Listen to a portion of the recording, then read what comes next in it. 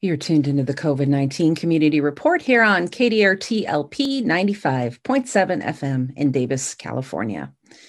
I'm Autumn Labbe-Renault, and today is Tuesday, February 16th, 2021. We're sharing local news and resources focusing on what's impacting Davis and nearby cities in Yolo County during the COVID-19 pandemic. This month, I'm doing a series devoted to the reopening of in-person instruction in the Davis Joint Unified School District. Last week, I spoke with DJUSD Superintendent John Bowes, and I have two interviews today. Teachers Amy George and Dianna Stommel, and Dianna is also the current president of the Davis Teachers Association.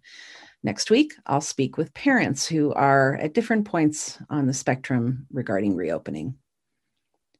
I've spent the last few weeks talking about the county's interest form for the COVID-19 vaccination, which it launched on January 19th. And that was before the implementation of the state of California's My Turn system. Last Friday, the county announced that as part of a statewide directive, it has transitioned away from its online vaccination interest form to embrace the use of My Turn. The My Turn website allows all Californians to register for an email or text notification to inform them when they're eligible for vaccination. Eventually, the system will also allow residents, if eligible, to book an appointment for a vaccination.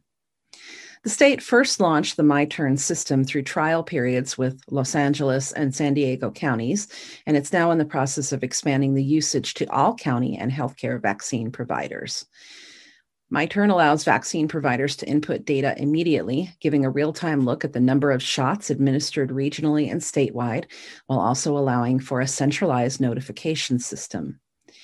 About 35,000 residents have registered with Yolo County since January 19th. Unfortunately, due to the inability to migrate the county's data into the state system, if you've registered already, you'll be getting a link to register again, and you'll need to do that to stay current. The My Turn website is currently available in English and Spanish, with an additional 6 languages coming in mid-February. But for Californians who don't have internet access or need support in a different language, they can call 1-833-422-4255 and connect with an operator directly in English or Spanish, or via a third-party operator in 254 additional languages. That's pretty cool. All residents are encouraged to register with My Turn at myturn.ca.gov. And please remember, for all information about Yolo County's other COVID-19 vaccine distribution process and general information, visit yolocounty.org/coronavirus-vaccine. Residents can also call YOLO 211 for resource information. Today's interviews are part of a series examining the many facets to reopening our local schools to in-person instruction and the multiple viewpoints around this issue. This week, I'm speaking with teachers. Amy George teaches 6th grade at Birch Lane Elementary in Davis, where she's taught for 20 years. Thanks for joining us today, Amy. Of course. So could you start by telling us just a little bit about a typical day of remote instruction and what that looks like for you? Sure. We start off, school starts at 8:30, but I always open up my meeting about 10, 15 minutes early just to have kids trickle in. And this is what I would do in a normal, typical situation. Mm-hmm. I would open up my door at 8:10 in the morning and kids would come in, even though the bell doesn't ring till 8:30. So I felt like we got to do the same things. And so we just kind of socialize. Before around 8:30, we say, okay, we're starting getting ready, but it isn't until about 8:35 or so when we know we have almost everybody here. Screens are kind of turning on, and we spend about a half an hour doing SEL, which is a part of the program that Davis Joint Unified set up, that our first half hour is dedicated and protected time for social emotional learning. And that is the foundation of it all for me, even in a typical situation in person, that we do a lot of community building and social emotional growth. So we do that, and we do a check-in and do little scavenger hunts, just get people moving, just really have fun and try to continue that bond and set up that bond and build that bond and that community that is so hard when you're staring at a laptop. but it's fun. And then we go on and we have math and we have recess. We do a 20 to 30-minute recess, depending on how much challenge there has been so far. And but we always have a recess break around the same time every day. So just like we would do in a typical in-person situation. And we have brain breaks every half hour or so. And I make sure, like, go outside, get off the computer, rest your eyes, and everything, just to really say, take care of yourselves. Don't just sit here staring at your device, and drink some water. All of the urgings of that we need to take care of ourselves. And so, and then I teach 8:30 to 12 every day straight, live, synchronous time. And the lessons, everything's recorded. The meetings are recorded. So if somebody were to be absent, they could get the meeting from me and do it. But I found that's the best way of reaching everybody. Everybody does show up for most days. And if somebody's absent, they can get the video of the meeting. But I do teach. For me, I felt like it was important to try to have a semblance of normalcy by just having 8:30 to 12. We are here together as a whole class. Everybody's in their seats, so to speak. And so it feels good to me.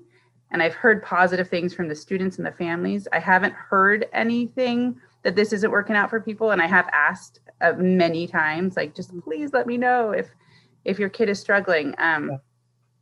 So, yeah. So for you, what have been some of the highs and lows of this time? Obviously, things are not normal. You can't greet people in person. You don't have your eyes on necessarily if a kid is really struggling. I know that I've known you for a long time, a little bit for a long time. I know that those are things you talk about as being very important to you as a teacher. So I imagine that's been challenging. Has there been anything that's really rich during this time?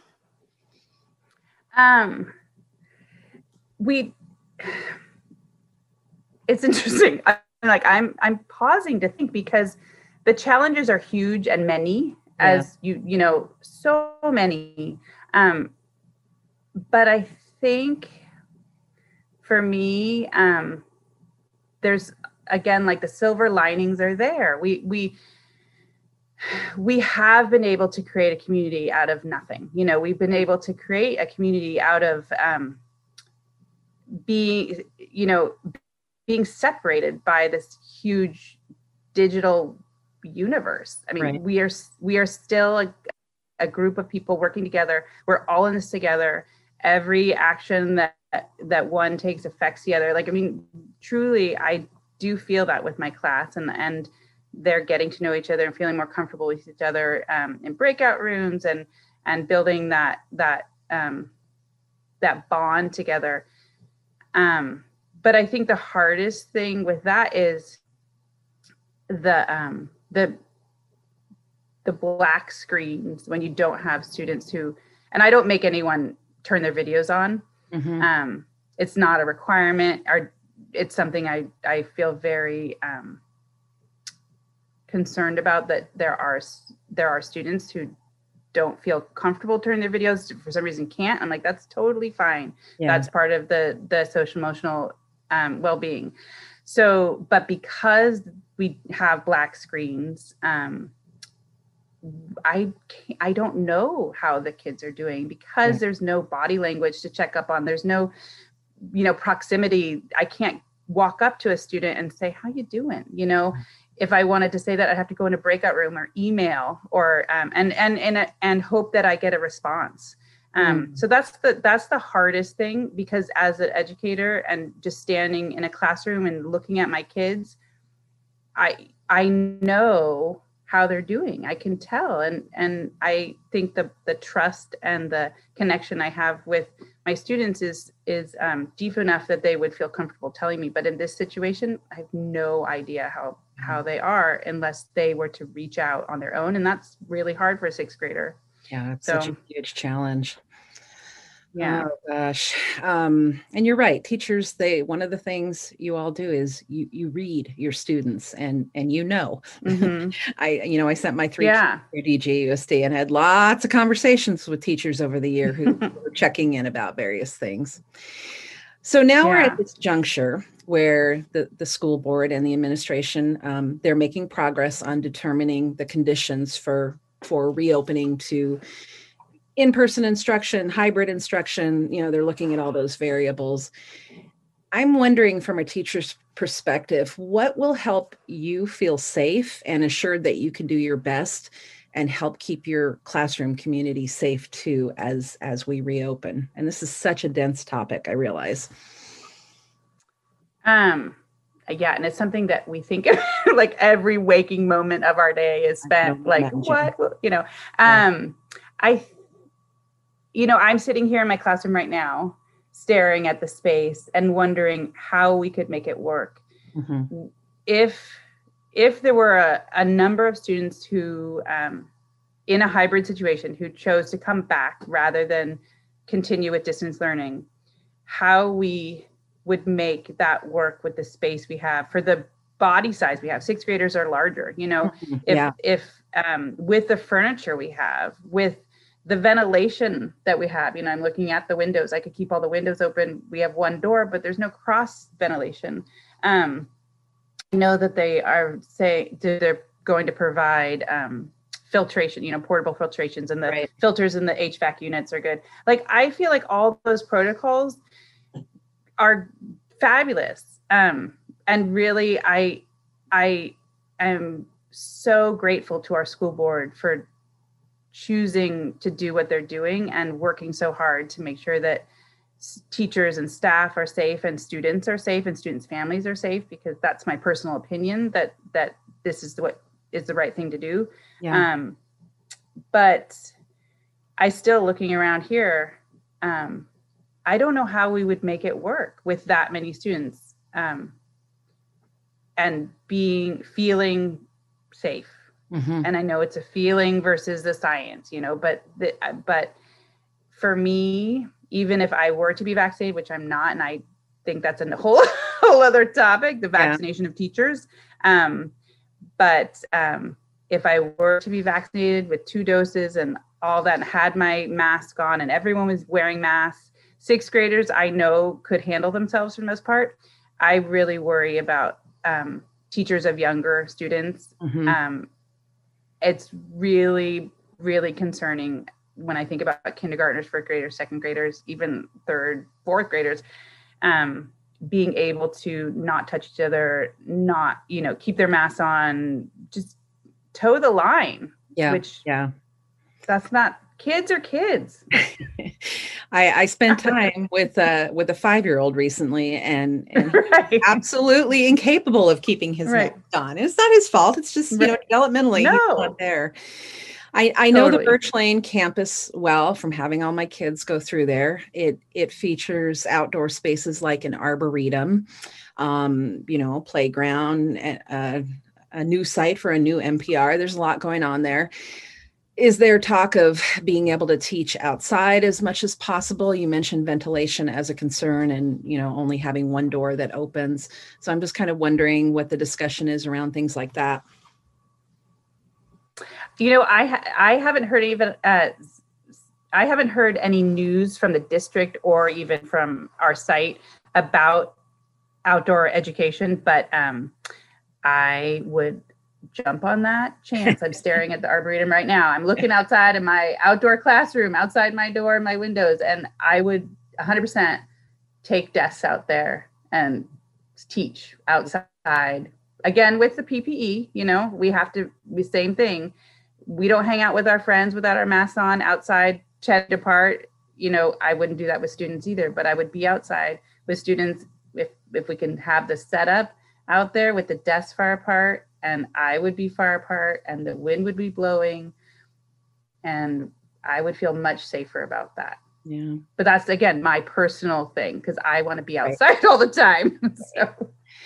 As you know, and I'm going to be interviewing parents on kind of different ends of the spectrum next week. As you know, there are people who are really wanting the schools to reopen now. And there are many others who are saying, we would like the teachers vaccinated, and we would like some other things in place. from a teacher's perspective, what else would you like us to know right now about your concerns about reopening or your hopes? For me, from the Amy George perspective, Yes. is, I was just standing outside in the Arboretum looking up at the gray horned owl that was hooting in the tree, and the neighbor walked by whose tree it is, and we were chatting about, the silver linings of having no students around is that we had a nest of great horned owls last spring, and wonder if they're going to do that again in our Arboretum here at school. And that is a silver lining, the birds on campus, but not related to students, of course. But here we go. So I'm out there, and he said, "Have you been vaccinated yet?" I said, "No, not yet." He's like, "Well, why not?" I said, "Well, it's a different tiered system, and we're not there yet." And he was an elderly gentleman, lovely man. And I said, "Have you been vaccinated?" He said, "Yeah." I'm like, "That's so wonderful for you." He's like, "Yeah, but you should be vaccinated." I'm like, "Yeah, And so I think we should be vaccinated. If there's a demand for teachers to return, yes, we need to be vaccinated. I also think that people who work at grocery stores should be vaccinated. I think that people who are deemed essential workers should be vaccinated. But I also 100% believe that elderly people should be vaccinated to help with the healthcare system. So is that if people in our general population are still being given the advice or the man to stay away from each other, to not gather, then that holds true for me as an educator in a room full of students. That to me feels like gathering. I don't feel comfortable doing that because it makes me feel like, here we are. I've spent almost a year not being with anybody else than my immediate family. Right. And now I'm expected to just go inside a building and be in a space with people who are not in my family, and I'm not vaccinated. And yes, I'll have a mask on, but I don't know. It's really, so yeah. Really hard considerations all the way around. So we are at the end of our time here together. I want to just express my appreciation for you sharing time, because I know that your day doesn't end when instruction ends. And, I'm well aware of how much time and their own resources that teachers give to teach our kids. So yeah, it does sound like being vaccinated and being safe is kind of a baseline requirement. Anyway, thank you, Amy George. You're welcome. For joining us. You're welcome. You're welcome, Autumn. Have a wonderful day. Today's interviews are part of a series examining the many facets to reopening our local schools to in-person instruction and the multiple viewpoints around this issue. This week, I'm speaking with teachers. Dianna Stommel teaches 11th grade U.S. history at Davis High School. She's been in the district for about 11 years and has taught for 14. This year, she also serves as the president of the Davis Teachers Association. Thanks so much for joining me. Happy to be here. So, Dianna, there are strong advocates on both sides of the reopening discussion, and there's a large group of parents advocating that reopening take place right now.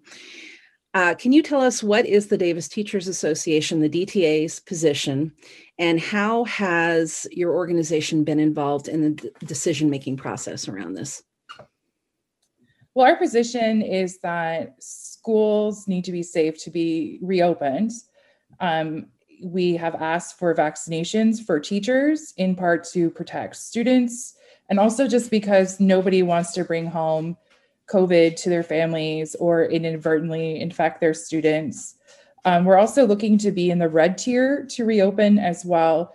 And a lot of that has to do with practical reasons. If you try to open, the community is still in the purple tier and widespread. What that leads to is quarantines and shutdowns of cohorts. And that's already happened kind of with our smaller cohorts, where several have had to shut down just because of exposure. When you bring in siblings to that equation across multiple school sites, that could lead to many closures and quarantines. And kind of what we're hearing from teachers is a concern about disrupting learning. We've been teaching online for a while now. People are in their routines. It's obviously not perfect, but we don't want to close, or we don't want to open just to keep closing and causing that kind of disruption to our students. That's okay. We've had a lot of dogs bark during the course of this show and the pandemic. Yeah. Thank you for that. So last week I interviewed Superintendent Bowes, and he did talk about the school board's decision-making process and what's been set in motion so far. He also mentioned that we need to, return to the red tier. We need to stay there for a certain amount of time. And, that there are various benchmarks externally that we have to meet before returning to school. So I imagine as a teacher, you're dealing with some of the parents who want to reopen now. And I think we can understand that this has been a hard situation on everyone. So we did talk about the return to the red tier. And I know from interviewing Superintendent Bowes, we talked about some of the other things that have to be in place. He mentioned things like filtration in the classrooms. But from a teacher's perspective, two questions. What else needs to happen? And then second, how are teachers feeling about returning? The district has a decision to make. They said by May 3rd to 7th, they'll decide if there's enough merit to reopening for the last month of school. Mm-hmm. So how are teachers feeling about that?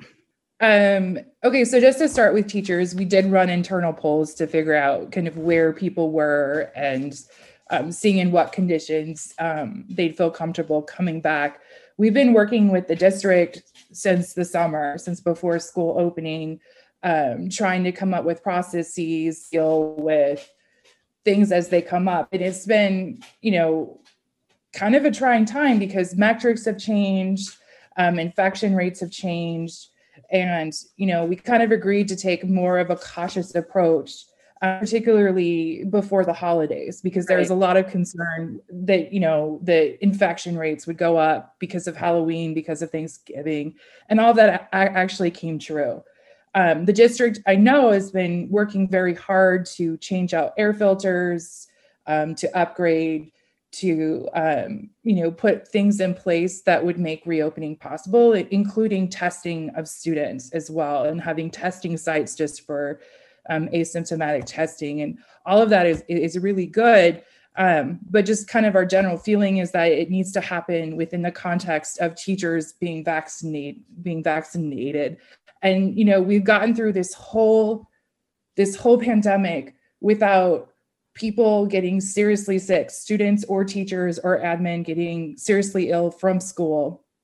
And we're almost to the finish line. We're in the tiers where teachers get vaccinated. And so to me, it seems very sensible to make sure that school employees are vaccinated before they return, just because of our close contact with children. Right. So there's that. As far as what teachers feel comfortable, was that the second part? Yeah. What would it take for teachers to come back? Yes. I think it's really just what we've been setting out, being vaccinated, being in the red tier. And as far as why wouldn't you reopen school after May? I know that the school board will be discussing that. Part of that is again, it's the idea of disruption. Once you transition back into some sort of in-person learning with hybrid, then that's a whole disruption to routines. It's a whole different way of teaching. It's setting new expectation, new class rules. Usually this is the kind of stuff we do at the beginning of the school year. And then it takes a couple of weeks to really get into that kind of rhythm, right? So the concern with putting it off for too long, starting too late, is that we wouldn't get to the point where, we would be teaching. Yeah. I think everyone can agree this hasn't been an optimal situation for parents, students, district teachers, for anyone.